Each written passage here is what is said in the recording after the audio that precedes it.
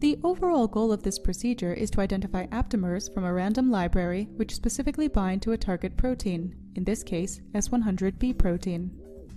This is accomplished by first digesting the library with restriction endonucleases to liberate random sequences from flanking fixed primer sequences. The second step of the procedure is to bind the random library sequences to purified S100B protein and recover them.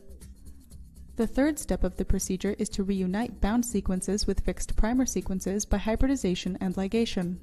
The final step of the procedure is to transcribe the ligated products to allow RT-PCR reamplification of the bound pool of candidate aptamers, followed by additional rounds of this selection procedure. Ultimately, results can be obtained that show specific binding of selected aptamers to the S100B protein. For example, here sandwich binding assays are performed using microarrays and fluorescently labeled second aptamers. Assays are also performed using functionalized nanowires and second aptamers coupled to 50 nanometer gold nanoparticles.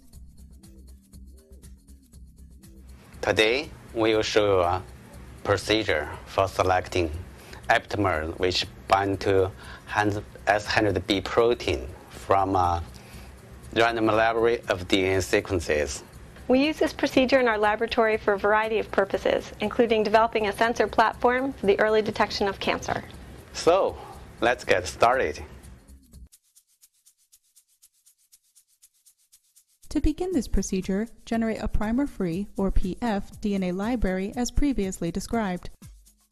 Cleavage of the double-stranded DNA library followed by gel purification with a 10% denaturing polyacrylamide gel will result in a 32 nucleotide fragment of 5' phosphate N30cc and a 30 nucleotide fragment of 5' phosphate N30.